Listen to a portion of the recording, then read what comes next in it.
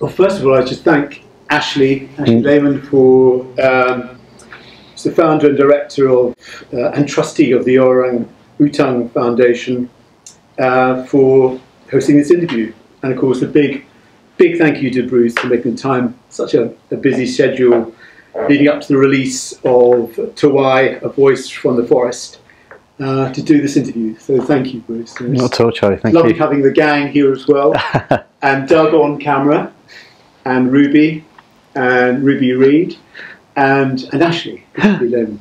Thank you, and Ashley's lovely home. So thank you all. Obviously, it's been a labour of love. I know this has been going on for some time. Don't even ask. Don't even ask. But I am going to ask you. Okay. Why did you undertake this kind of film, which is a little bit different to the ones you've done before, where you sort of thrown yourself in sort of physically? It's almost been a sort of a test of overcoming fear in a way. It's almost a fear of the other and getting to know all these extraordinary people, and the relationships that you developed with them was wonderful and incredibly life-affirming for all of us to watch.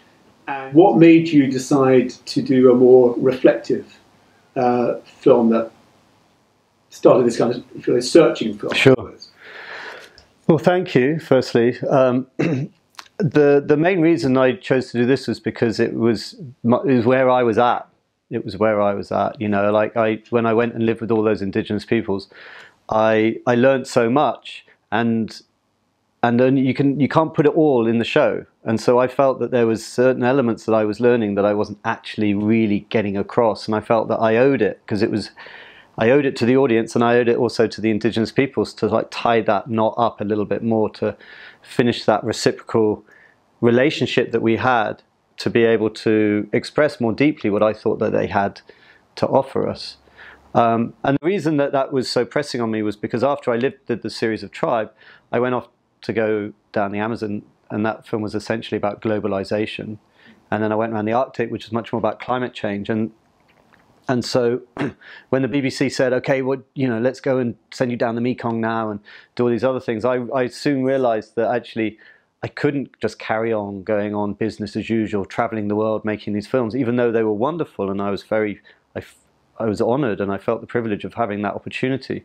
It struck me that what I had seen through globalization and climate change, I needed to act on in some way, and it felt that I needed to make a different type of film that, you know, I just saw how pressing the situation was, and for me to just carry on business as usual, I just couldn't do that. So I needed to make a film that in some ways answered to that, and I thought that my experience of having lived with tribal people gave me some insights into other ways that we could live, because ultimately this film was more about us.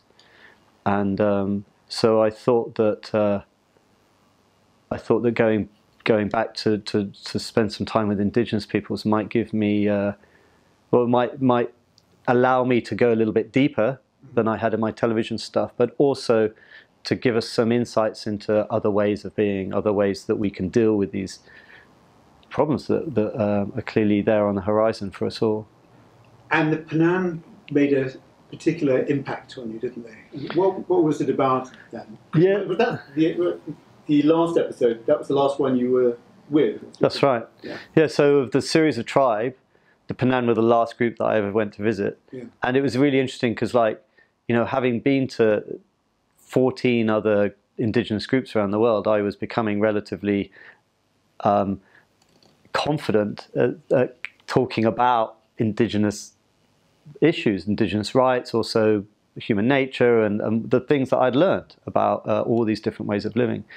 But when I went to the Panan, it was like I was suddenly, it was like when I got there, it was like there was something completely different about them, and then all the other groups I've been with, and all the other people I'd ever been with in my life. It was like that different. It was a complete sea change, and I couldn't put my finger quite on what that was. It was like they were incredibly different, and it was really hard for me to articulate because I didn't want to romanticize, but there was something that was really very, very unique about that group.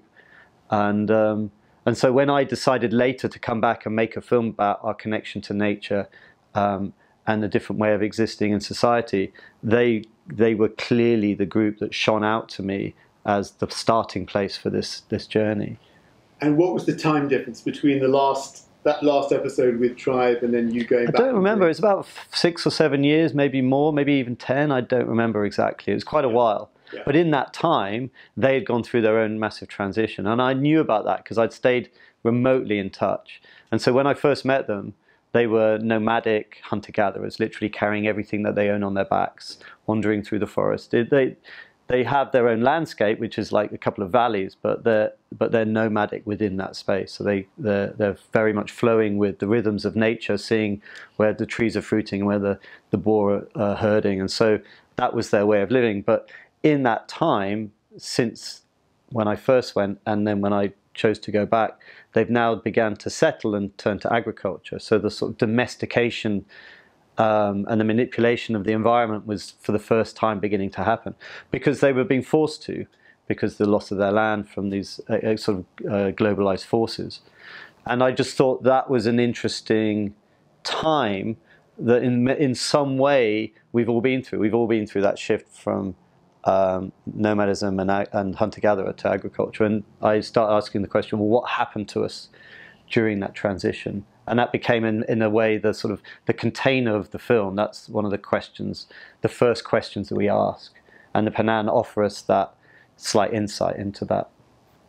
Yes, and I suppose actually, I mean, sadly, it's if you'd left it another 6 or 7 years, it would have changed greatly again. You may not have been able to have those sort of conversations that you wanted to. Well, in a way, no. I mean, the fact that I managed to meet them before they had settled, Yeah.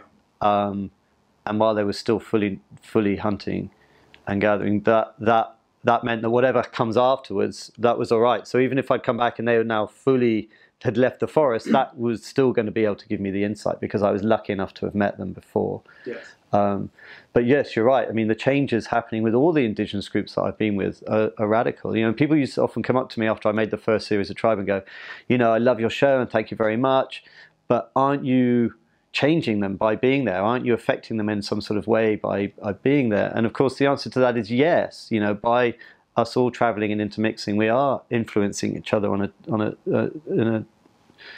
a strong way quite often. But I used to also add to that, yeah, but compared to the other forces at play of the miners, the missionaries, the loggers, the government forces, whatever they are, we're just a drop in the ocean. Because all of the indigenous groups are experiencing at the moment, or nearly all, a loss of land, a loss of rights, a loss of water issues and all the rest of it. So there's real problems, and that's why we chose to go do our series in the Amazon, actually, was to highlight that. And I guess you would have changed in that time too. Absolutely. Not just, so was that interesting? Yeah, well, as you can imagine, every time I went to go and live with another indigenous group, you get to reflect on your own life through a different prism. Yeah. And sometimes you're very challenged by the way that another group sees the world or experiences how they relate to each other. And quite often I came up against things that really did challenge me very much. But by trying and seeing it in a wider context, you could understand why that might have come about. And through that process of trying to understand something, you often are able to see something about yourself. So the whole of my career has been one of reflection and reevaluating my own place and my own ways. But yeah, I also did take, like, it took 2 years out after making the Amazon series. Mm-hmm. And in that 2 years, that's when suddenly, like, the flood of all the things that I had been receiving, that's like on the crest of a wave, surfing this lifestyle of like going to the jungle, the desert, the Arctic, and then coming back to Ibiza and meeting 20 people a day and having this very, very fast-paced life of just receiving stimulation and information from all these places. It was too much to assimilate.